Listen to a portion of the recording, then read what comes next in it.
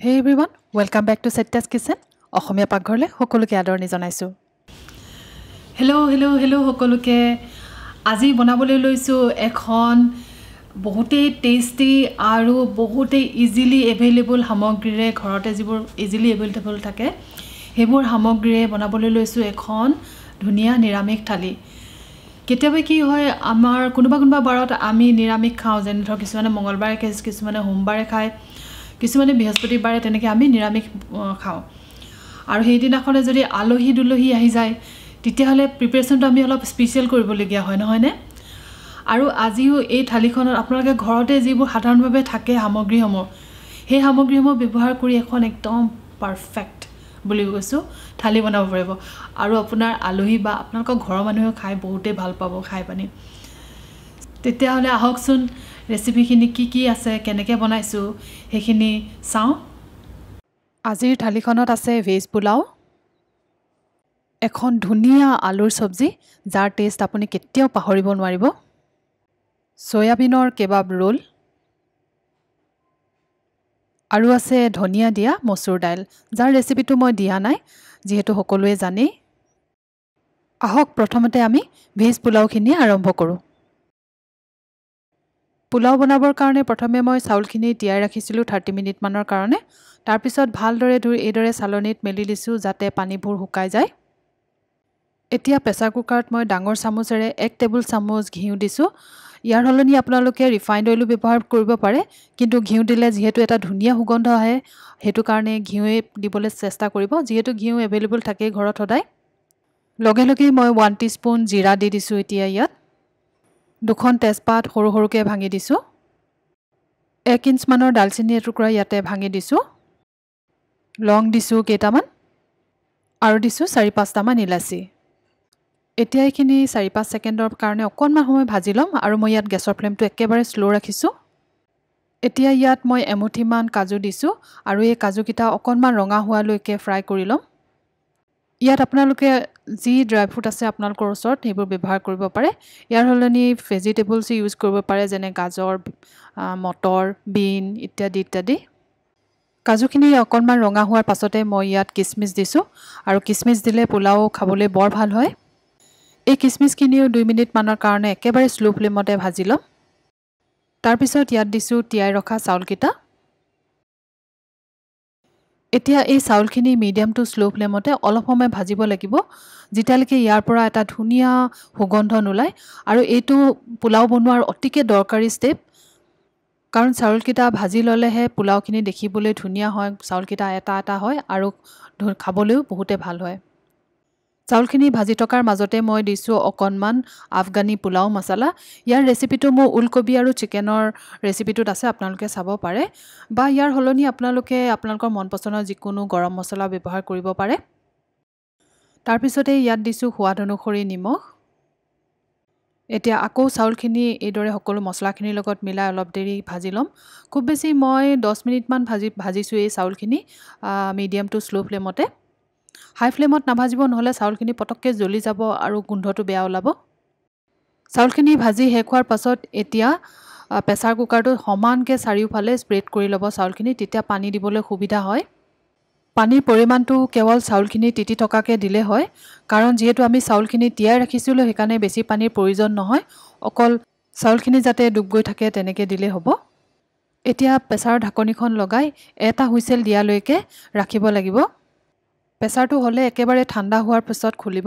আৰু ঠাণ্ডা হোৱাৰ পিছতো ভাতখিনিও অকণমান সময় ঠাণ্ডা হ'ব দিব তাৰ পিছত হেতা এখনে এইদৰে লৰাই দিব এতিয়া মই এটা বাটিত অকণমান পানীত তিয়াই থোৱা কেশৰ আৰু ঘিউ লৈ লৈছোঁ এতিয়া অকণমান পোলাও মই এই ঘিউখিনিত লৈ লৈছোঁ কেশৰ ঘিউখিনিত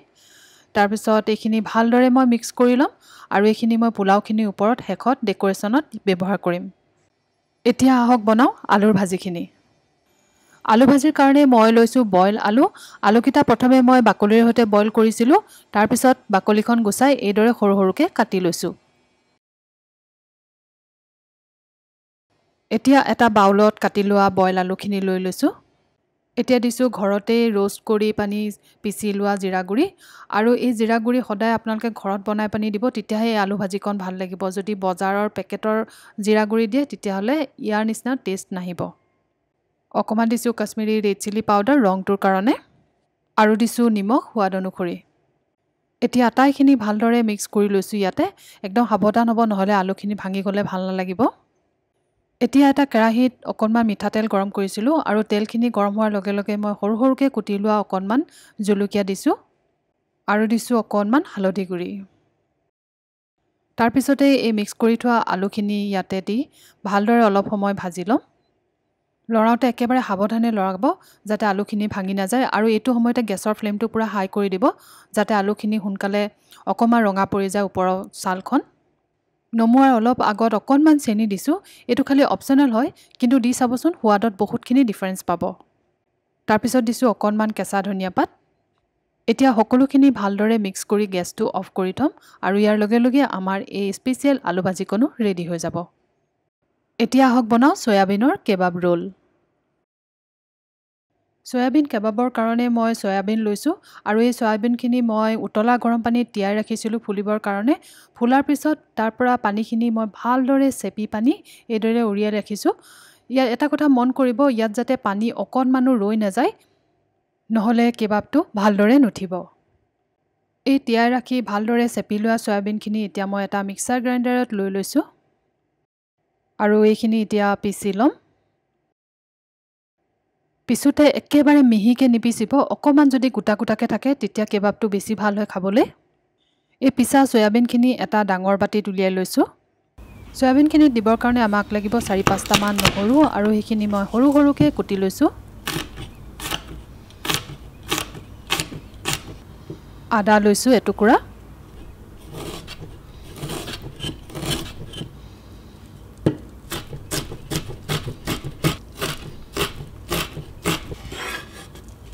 এটা মিডিয়াম সাইজৰ পিঁয়াজ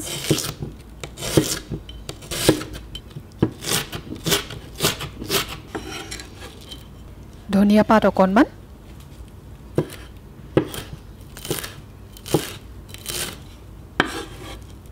আৰু এটা কেঁচা জলকীয়া কাটি লোৱা সকলোখিনি এতিয়া ইয়াত চয়াবিনখিনিত দি দিছোঁ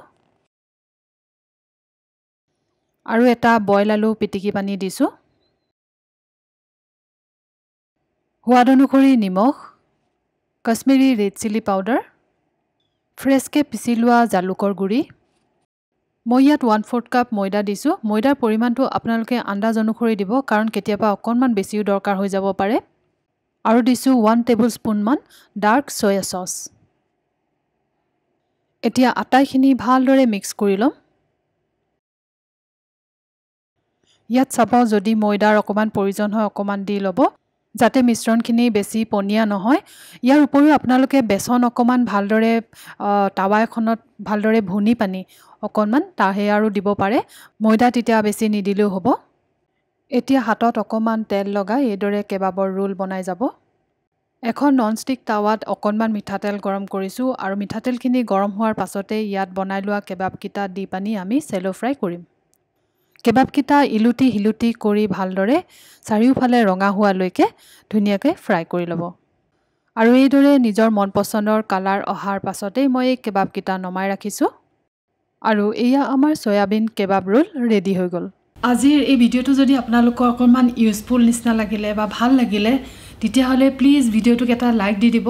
আৰু আপোনাৰ ফ্ৰেণ্ডছ আৰু ফেমিলিৰ লগত প্লিজ শ্বেয়াৰ কৰক আকৌ তেতিয়াহ'লে নতুন নতুন ৰেচিপি লৈ পুনৰ লগ পাম আজিলৈ আহিছোঁ নমস্কাৰ